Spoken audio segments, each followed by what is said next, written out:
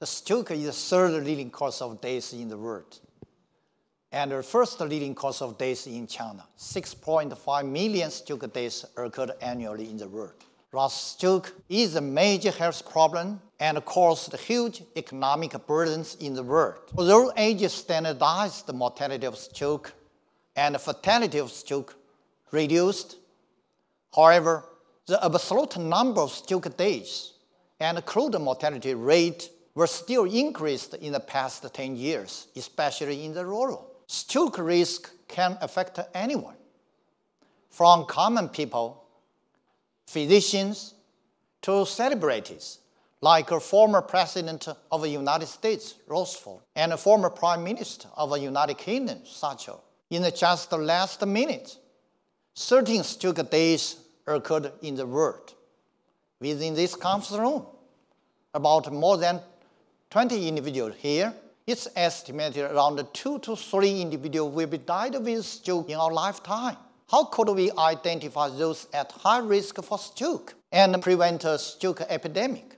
In the United States, age-standardized mortality was reduced 40% in the past 10 years. The major improvement of stroke outcomes were from primary and secondary prevention. Suppose you had close relatives who had a stroke at his younger age, and you are more likely to develop a stroke. But you cannot change your genetic background and reverse your age. Something we still can do for prevention of stroke. There are several major modifiable risk factors for stroke, including hypertension, dyslipidemia, diabetes, and atrial fibrillations. Hypertension can significantly increase the risk of stroke if it's not well under control. In addition, lifestyle like smoking, unbalanced dietary behavior, physical inactivity, and too much work stress all increase the risk of stroke. Identification's high risk of an individual for stroke is not totally relied on a single risk factors. For example, a hypertensive man's aged 45 years and a diabetic woman's aged 55 years. Who is at high level of risk? That's a multivariable prediction model is needed to solve this problem. Academic societies produced cardiovascular risk prediction model. American Stroke Associations developed a stroke risk scorecard, and similar workers we are working on in China. Well, let me ask you a question.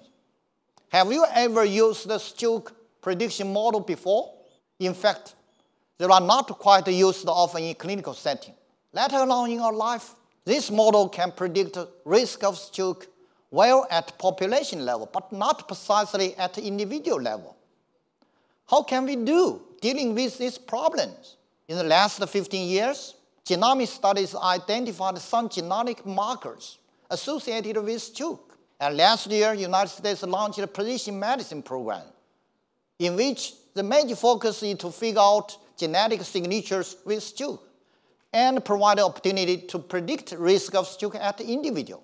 In clinical setting, modern technologies such as CT angiographic, MRI, and PET-CT all can provide precise molecular phenotypes for subclinical and clinical stroke patients. Now in an era of big data, hospital informations, laboratory informations, and electronic medical records and packets are essential for integrating information from general populations, out-clinic, and stroke patients in terms of prediction model development and prevention of stroke.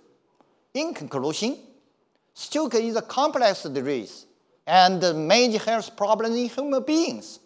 Multivariable prediction model integrating genetic signature with molecular phenotyping image could be an advanced and precise tool to prediction of a stroke at individual, and could be used in prediction, prevention, and management in coming years for stroke. So thank you for your attention.